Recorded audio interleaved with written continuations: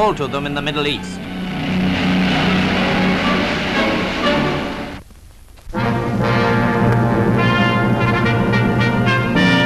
Election morn, 7 a.m. and a foggy prospect. Nurses coming off duty were among the first to vote. Another early elector to visit his polling station at Caxton Hall, Westminster, was Mr Attlee with Mrs Attlee and their family, 8 a.m.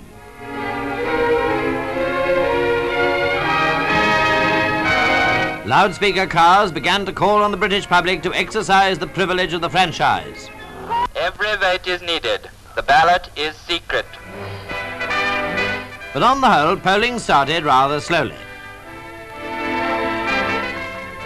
Horse-drawn vehicles were a rare sight in spite of the continuing restriction on cars. Mr Ernest Marles in Wallasey, however, was one of those candidates who found a couple of circus tees and a chariot very handy for carrying his supporters to the polling booth. Mrs Braddock's official vehicle was a large van. Her supporters evidently were prepared to be squashed into close quarters for the privilege of voting for her. Policemen, as ever, were most helpful in the discharge of unofficial duties. This one held the baby at a Glasgow polling station. What was Mr Morrison thinking, I wonder, as he left his committee rooms to register his vote?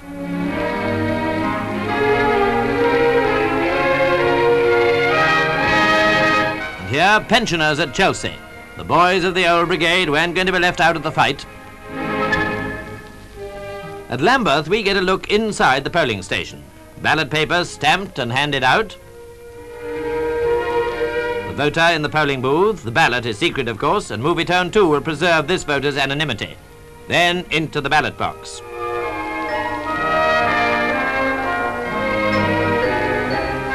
Outside, the voter usually hands his poll card to a teller, but certainly doesn't tell who he's voted for.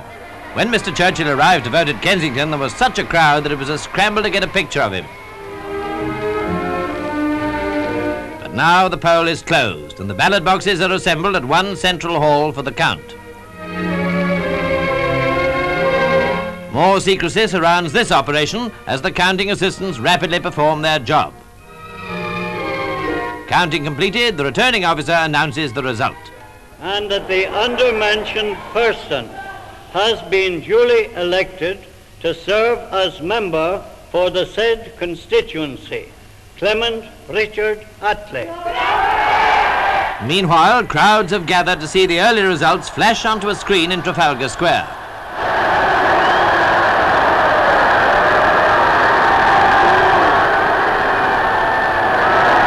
First result came from Watford. No change, Labour. The first 38 declarations showed no changes at all. Then Blackley mentioned